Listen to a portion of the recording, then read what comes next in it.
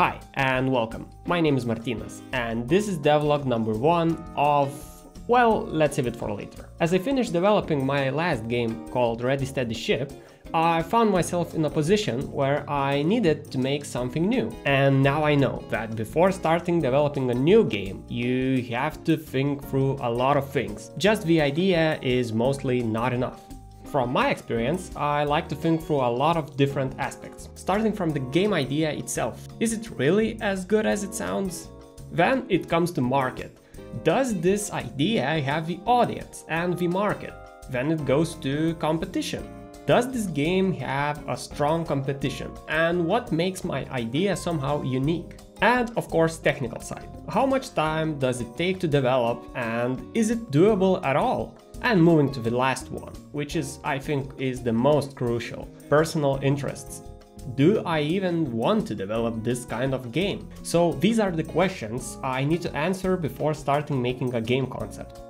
Alright, now that I explained my process of how I start approaching the development of any game, let's talk about what I settled down over the past couple of weeks. What I found weird about myself and my game ideas is that I mostly play atmospheric and story-driven games. Yet, my game ideas are always silly and dumb in some way or another.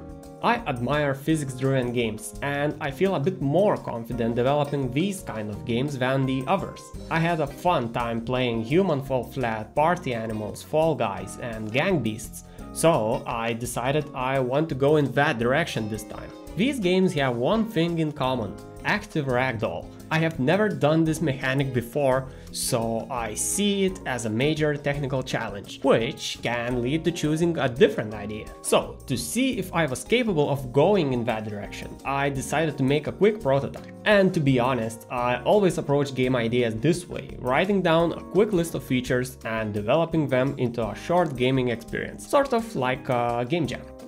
Let's get technical. Well, first of all, what I'm trying to achieve. In the prototype, I want to make a basic active ragdoll and its locomotive. Make that ragdoll can pick up a gun and shoot some stuff. Make it possible to play with a friend, like an online multiplayer.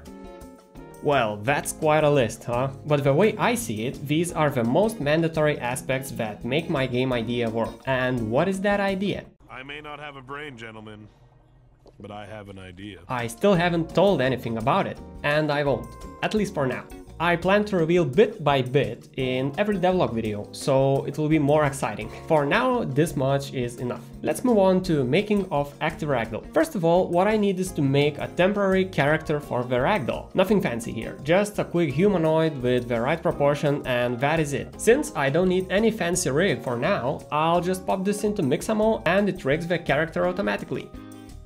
Cool, now let's import it into Unity and configure the actual ragdoll. So the base idea is simple. I have one rig system that is fully driven by the physics, and the other one, actually it's an invisible one, that is driven by the animator. I run the script on every physics rig joint that needs to rotate, which copies the animator rig rotation to the physics rig. It's that simple, really. Well, when you open up the configurable join component, you can see how many different properties it has. And to make it work properly, you have to balance everything. It's not a big deal, a lot of trial and error of different values until it feels right. And you do that for every bone of a rig. I spent a couple of days on the active ragdoll itself just to make it walk around. Now let's try to pick up a gun.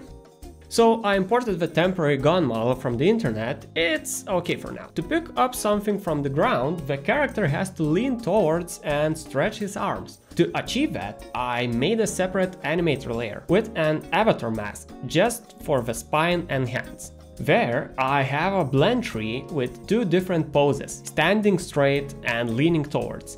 I interpolate these values with a simple animator float parameter, and now it finally reaches the gun. Now to grab the gun, I assigned the trigger colliders for the both hands and made a custom script. When the player presses the grab key, it checks if there is a grabbable item inside the hand's trigger, and if there is, it grabs it. The grabbing itself is simple. It adds the configurable joint to the grabbable item, which connects the grabbable item and the player's hand. Let's see how it works in action. I think it turned out just great. Now, let's write a short camera control script that lets orbit around the player. Cool, I spent some time on the camera controller, now it started to look more like a game.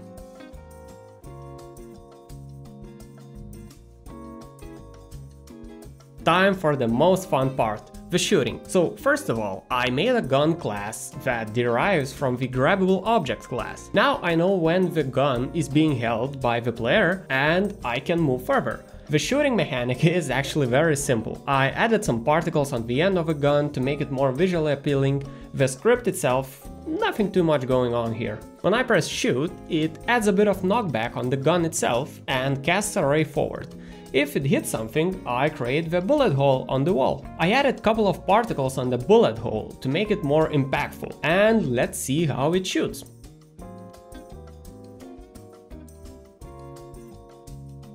I think it looks decent for now. It's very inaccurate, but this is what I'm going for. I also added a jumping mechanic. It's still a bit stiff and needs more balancing, but it does the job for now. So once the active Ragdoll locomotive is done, and the shooting done as well, the last thing for this quick prototype is online multiplayer. Well, the online networking is a long story. I won't explain too much in this part, because it should be a separate video. Simply, I used Netcode and Relay to make the simple user connection. Networking is also a new topic for me, so I don't want to talk about things I'm not sure of and possibly confuse anyone. But yeah, I made it work for now. Guys, let me know if you are interested in networking, so then I could show you how I implemented it and made it work. Well, I made sure that all these 3 technical difficulties could be worked out, and from what I'm feeling and seeing right now, I think we have a green light for full game production. That being said, I suppose it's a first devlog of a long upcoming development series. Let me know if you like the direction I'm going for, and guys, feel free to share some thoughts in the comments. Thank you for watching and take care.